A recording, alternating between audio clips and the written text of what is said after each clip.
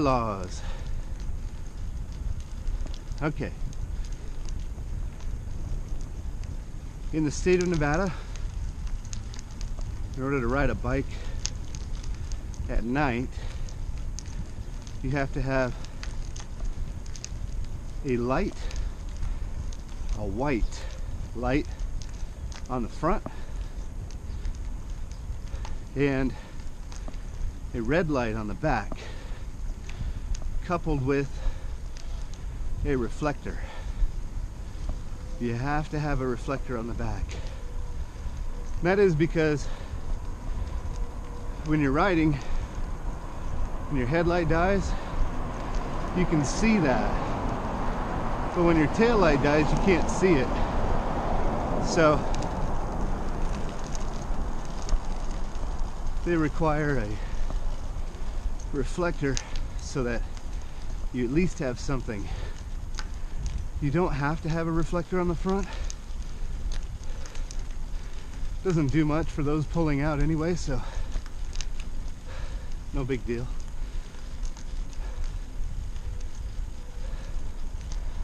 But you do have to have one on the back.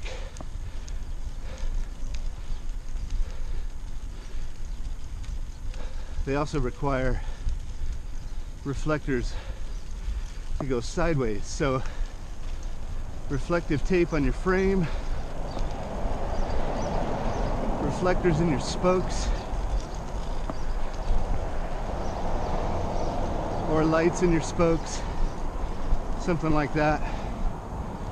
That's required as well.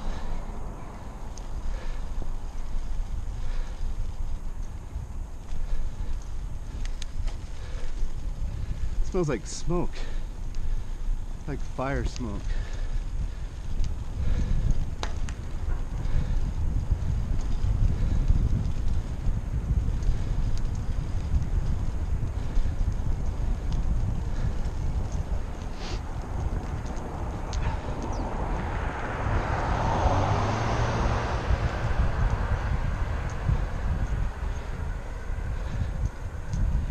Now, what about reflective stuff on your person or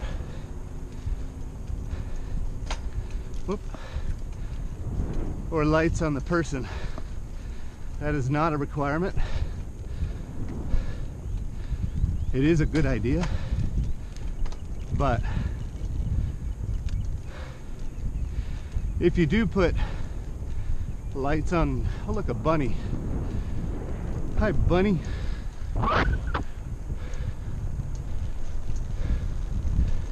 If you do put lights on you,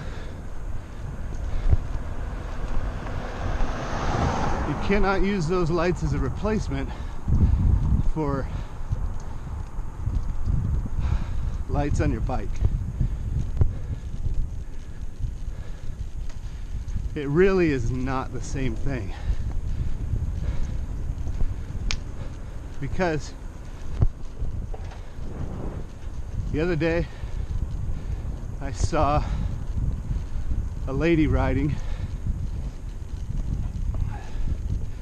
She had a red light on the back of her helmet, a white light on the front of it, and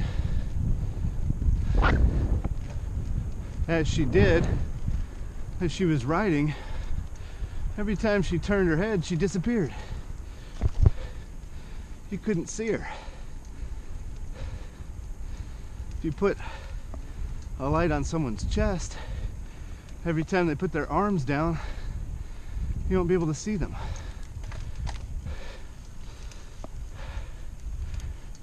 This is a steep hill.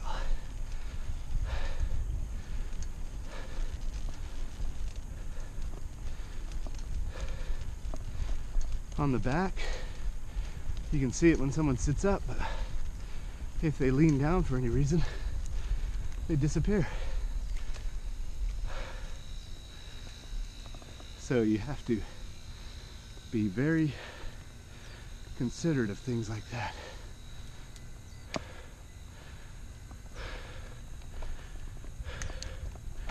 Your dogs need to be on a leash.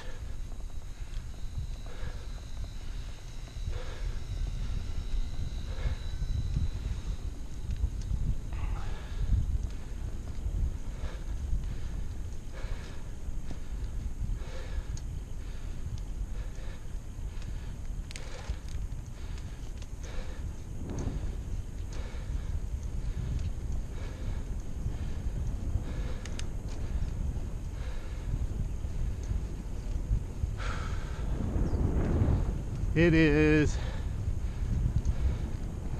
in the 90s right now. It's not even 8 o'clock in the morning yet.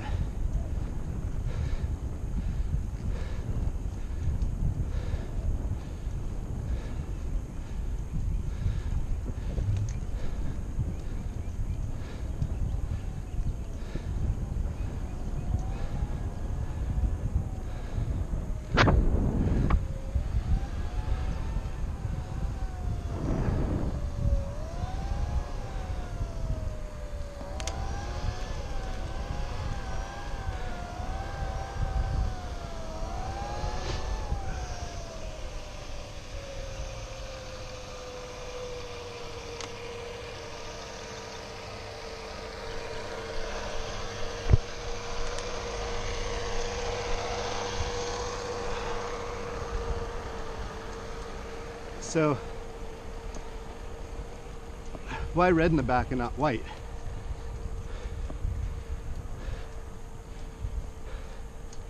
Unless someone's being dumb, every car you see has red lights in the back, white ones in the front. That's the Nevada law as well. So people understand when they see red lights, they're approaching the rear of the vehicle, and when they see white lights, they're approaching the front. If you go and put a white light in your back or a red light on the front, you're sending the wrong signal.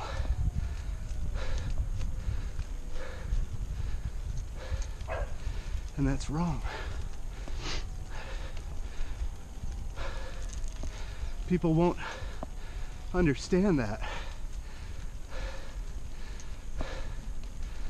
So it can lead to problems.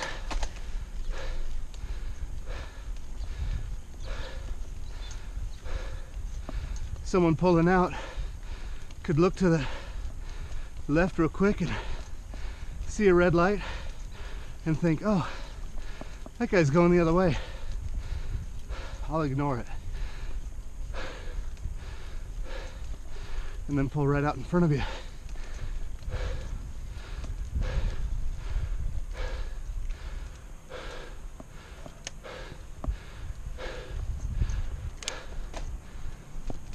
So you have to follow that rule because it helps communicate to other drivers what's going on. And that's important.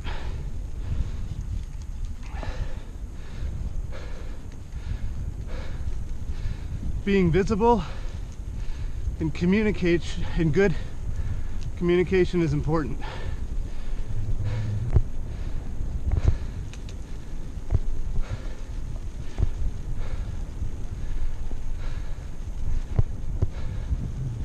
All right, that's all I have for today. So I'll be seeing you on your left, and click those buttons. Ciao.